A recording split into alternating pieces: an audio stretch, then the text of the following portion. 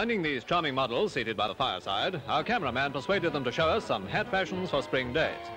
And it was lovely Princess Farah Halim, cousin of King Farouk, who so aptly displayed this yellow bird hat.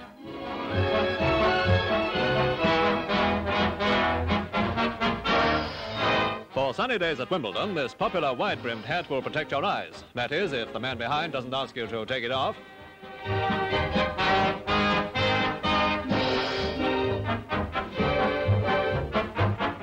Another distinguished model, the Viscountess Boyle, displayed this hat with violets and a scarf. Ideal for the Easter parade or for those mad March days. This most adaptable headpiece, while pleasing to the masculine eye, can also be used as a bouquet. And another bouquet should go to French milliner Simone Mirman, who designed these delightful creations.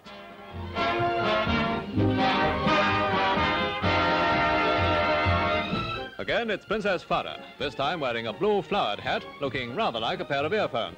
No doubt to catch all those whispers of appreciation. Well, now the girls really are convinced that spring is on the way, so hoping the sun has got its hat on too, they prepare to sally forth to win the admiration and envy of the passers-by. But looking out on the gloomy London scene, it's plain that two bonnets do not make a summer, so they join us in waiting for brighter days.